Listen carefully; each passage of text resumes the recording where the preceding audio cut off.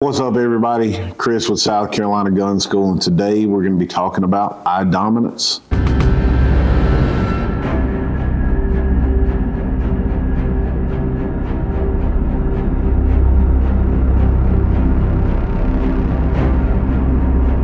Welcome back, everybody. Like I said, we're going to be talking about eye dominance today. And yes, that is a factor when you are shooting. Knowing your dominant eye is going to play a huge factor in your shooting, especially when you're aiming and acquiring a target. You can't just go out and say, all right, I'm right-handed, I'm right eye dominant. Unfortunately, it doesn't work that way.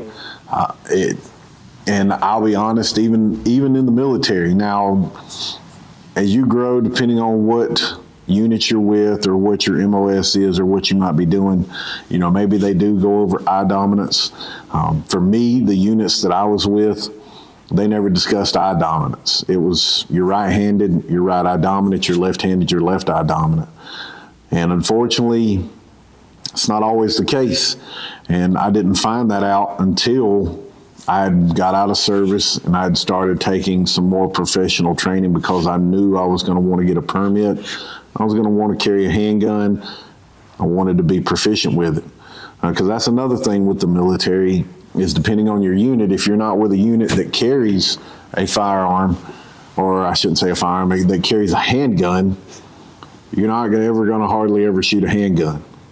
And then when you do, the qualification, I'm sorry, is a huge joke. It just is. They're just making sure you can. Honestly, their qualification is about like South Carolina permit qualification. I hate to say it, it's a joke. It is an absolute joke. It needs to be redone, but that's a different video, different conversation for a different day. Yes, eye dominance is a factor.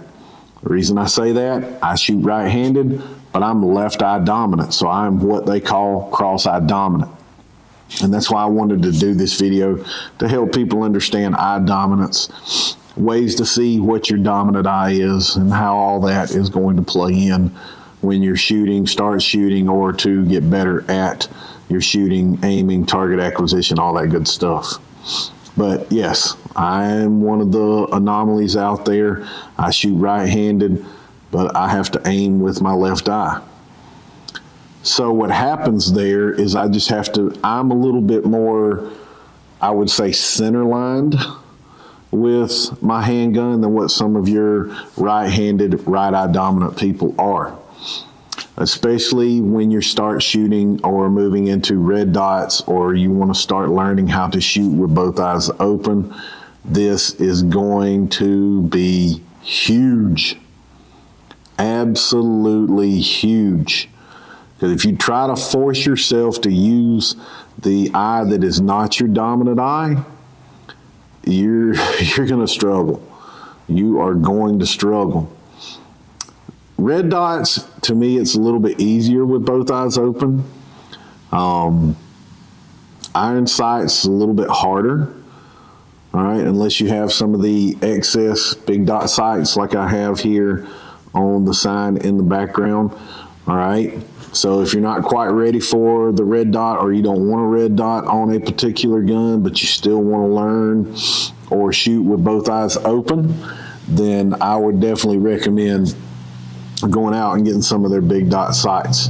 All right, that's xssights.com. XS, like X-ray Sierra Sights. xssights.com.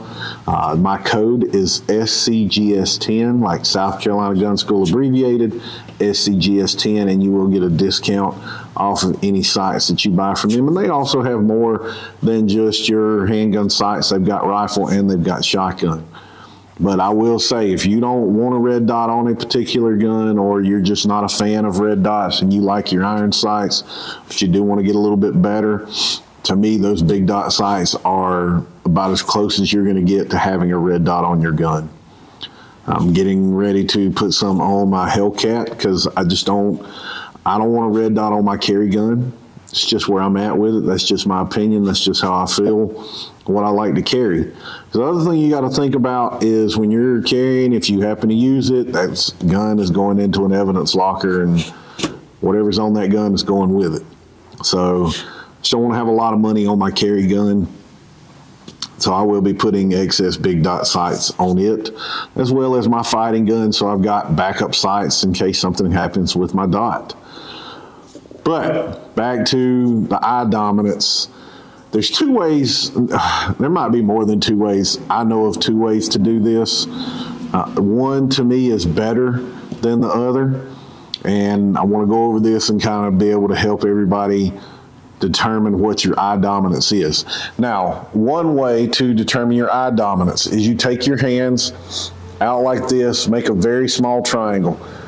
All right, the triangle should be big enough to see whatever you're looking at with both eyes open. So I've got a little cup over here that I've got set up. All right, I've got my triangle set up. All I can see is the cup. Both eyes open. As you can see, both eyes are open. I just start pulling my hands all the way back to my face. Just stay focused on the cup or whatever you're using, and bam, look at that. Where'd it go? My left eye. All right, you see it drifted right to my left eye. Even if I do this and I try to force it to the eye that I want it to go to, it's over my right eye, but I can't see what I was focused on. Now, if you're going to do it that way, if you have a hat on, you're going to have to take your hat off or flip it around, because you've got to go all the way back to your face. So if I had a hat on, it would just stop probably about right here.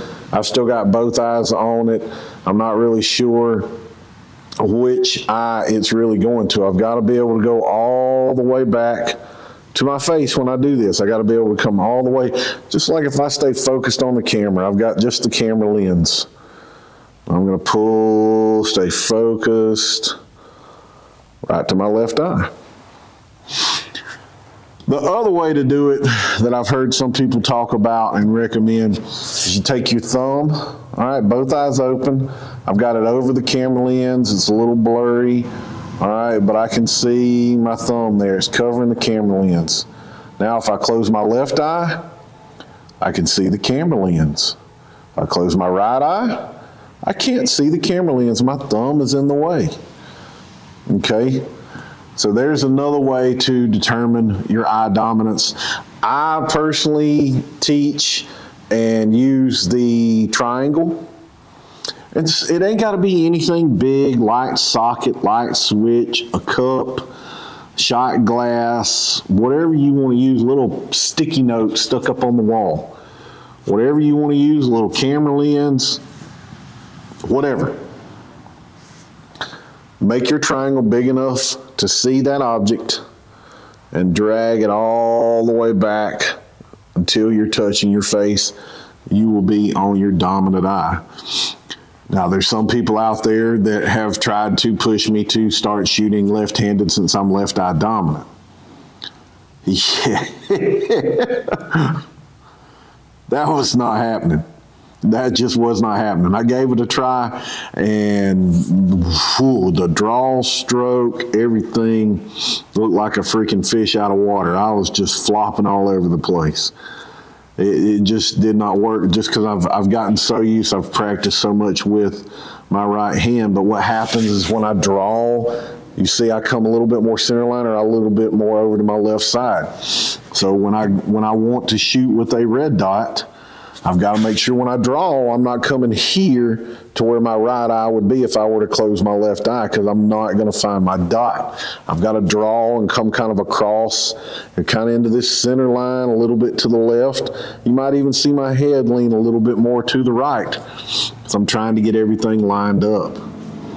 Now some of y'all probably out there, what about a rifle? So when I'm shooting a rifle, I'm just so used to shooting it with my right hand that I aim with my right eye. But your rifle is here, your optic to me is a little bit different. It's not floating out in front of you. You've got it shouldered. To me, it's a lot easier to grab and use my right eye. But now I will say, when I do a transition from my right shoulder to my left shoulder, yes, I can see a little bit better grouping shooting that way. A lot of people are like, well, why don't you just shoot left-handed?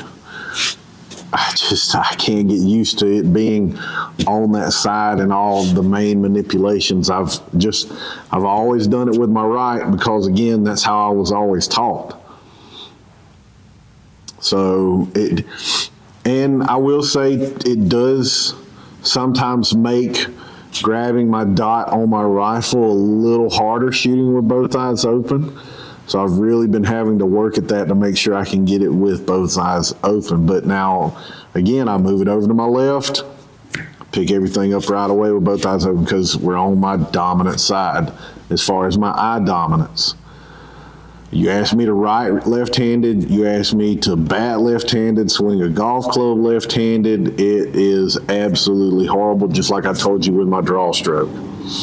I've just gotten so used to doing everything with my right hand.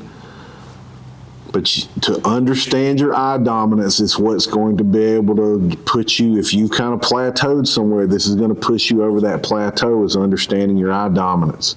Especially like I talked about with the red dots.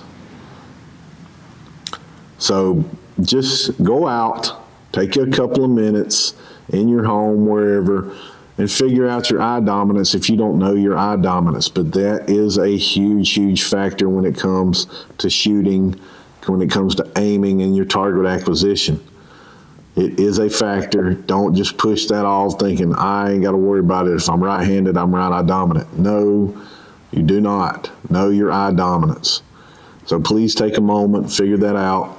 Like I said, if you're not wanting a red dot, but you want to get a little bit better and improve your shooting, go out and get you some excess big dot sights. So again, that is excesssights.com, SCGS10. I'll have that up here or down here somewhere so you can get that information. They are one of my affiliates. They will be linked in on my website as well as all of my other social media. So please take the time and figure out your eye dominance. This will push you over that plateau that you might be hitting, or this will get you started in the right direction to making sure you have your fundamentals exactly where they need to be. And always remember, folks, if you're not shooting, you're reloading. If you're not reloading, you're fighting. If you're not fighting, you're dead. Train to live. See you on the range.